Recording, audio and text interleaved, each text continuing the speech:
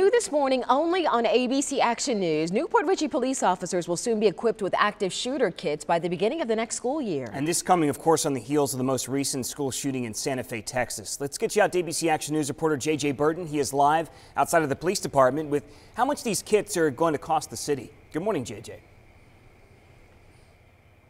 Good morning. It's going to cost nearly $34,000. We found out that the money, though, half of it is going to come from the police department's forfeiture fund. Now, the police chief, Kim Bogart, says he went to council about this after the Parkland shooting. He says it's very important that all of his officers are equipped and prepared to deal with the sad possibility that a shooting like what happened in Parkland and in Santa Fe, Texas, can possibly happen here in New Port Richey. Chief Bogart says all 44 officers will be getting the new kits by the end of the summer. He's going to get them as well. Now take a look at your screens.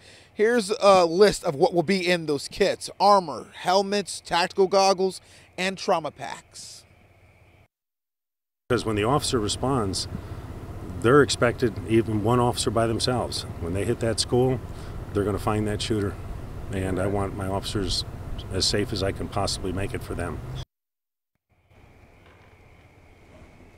Also, we found out that the officers here in New Port Richey are going through new active shooter training as well. Reporting live in New Port Richey, J.J. Burton, ABC Action News.